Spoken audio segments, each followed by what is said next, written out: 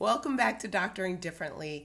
Today I'd like to talk about the first step in doctoring differently. And for me, that first tangible step was a per diem contract. When I was considering leaving the academic position where I had worked for 3 years, it was my first position out of residency, I was very nervous to have that conversation with my boss and very nervous to send that resignation letter. I was already detecting that the culture in medicine is that, to leave a job at one hospital, really, it better be a reason like a spouse is moving to another city. You have to move for family reasons. You can no longer be in your city. It wasn't, I'm not happy here, so I'm going to move to the practice or the clinic down the street, around the corner on the other side of town. It always felt like it had to be a big momentous, something else is taking me away. But it wasn't, I'm choosing for myself to no longer work here. So I submitted my letter of resignation for the reason that I just knew I could no longer work there and I was just not happy. But the first thing that I did to keep myself solvent and to be able to pay my bills and to pay my loans and to do the things I needed to do was to secure a per diem contract at another hospital in town. So it worked out very well for me, and I consider it to be the cornerstone of doctoring differently, to at least begin the process. Not asking you to go to a far-flung region on a locums contract or build your own clinic or do all of these other things, but to start to stay where you are or stay in the community that you're in and to be able to work per diem really worked for me. Per diem contracts, Latin for essentially by the day or per day.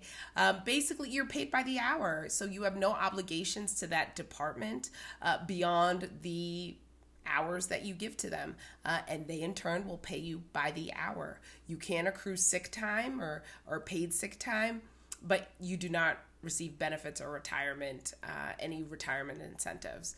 But that can be okay. We will talk about all the ways that you can secure your own retirement benefits, that you can get your own medical and health insurance for you and for your family.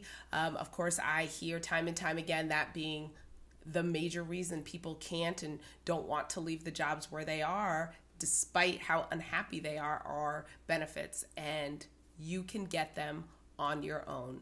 You can do it because there are so many opportunities out here outside of a traditional clinic or hospital-based practice that are likely far more lucrative than what you would make within it. You are sacrificing a lot of freedom and leaving a lot of money on the table in those positions. I understand they offer security in terms of those benefits and retirement, but you can do that on your own and you can live a happy life and a free life outside of that.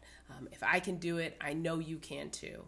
But a per diem contract really was my first way, and really it bridged the gap into all of the other ventures that I now do outside of a traditional practice. The per diem was the very, very, very first one, and I still do shifts from time to time at that same institution.